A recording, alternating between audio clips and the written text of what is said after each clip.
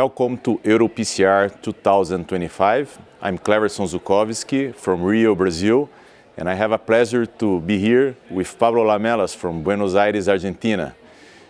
We have launched about the guidelines of revascularization left main for Latin America, and with a simultaneous publication. Pablo, why do we need this kind of guidelines for Latin America?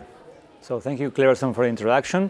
And basically, we need guidelines for every region in the world because recommendations are influenced by local realities, including resources, personal staff training, experience. So there is a clear need to develop guidelines for every region in the world. Now, for the first time, we did it for Latin America in the case of the left main.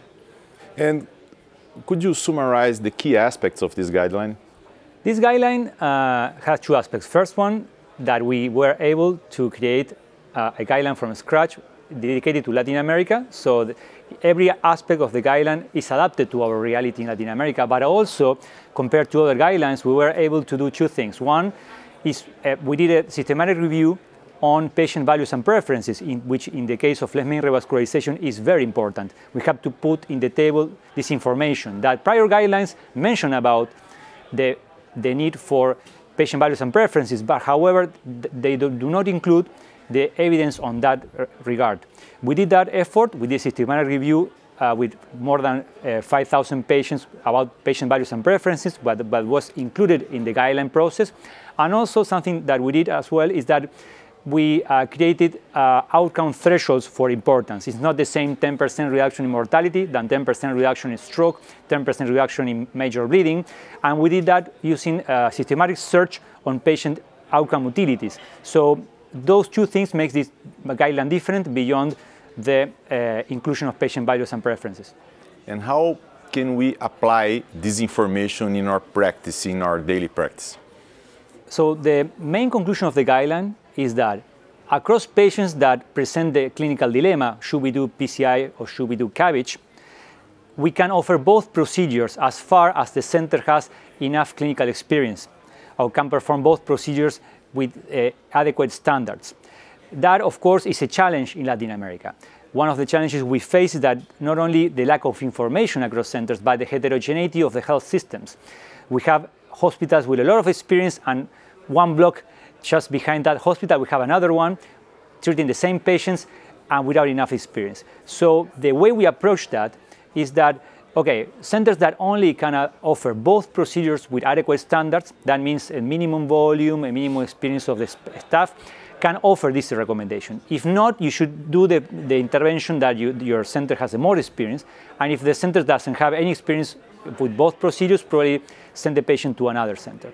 But basically, it's in patients that you have the dilemma, we exclude patients that are very elderly, those get PCI. We exclude patients with very high symptom scores, those get CABG. But if you have both options, then the heart team should lead the decision-making with the cardiologist, with the patient, and get the most appropriate course of action according to patient values and preferences. But there is no preference for PCI or CABG. Both are reasonable options. Okay. Then we can conclude that now we have a specific guideline of revascularization left main for our reality, that we can decide between surgery or PCI regarding our hospital in local results, patient preference, heart team decision making. I think we can be in another situation with we'll have more free to decide which treatment is the best for our patient. Absolutely. In the past, we used to have just the guidelines from other regions, from other realities. So now we have our clinical guideline, and also we make this more transparent. In the past, where other recommendations just recommended one thing or the other, doesn't give too much space to the patient to make a decision. Here we make this transparent. We have to present all this information to the patient, and with the patient make a decision. Like the same when you buy a car or buy a house, you don't just go directly and someone tells you what you should buy. The treatment you get now is a shared decision. And in the future, in the near future, we're going to develop patient decision aids to make this a guideline more applicable. Sure, this guideline will help us a lot in clinical daily practice. Thank you. No, thank you, Cleverson.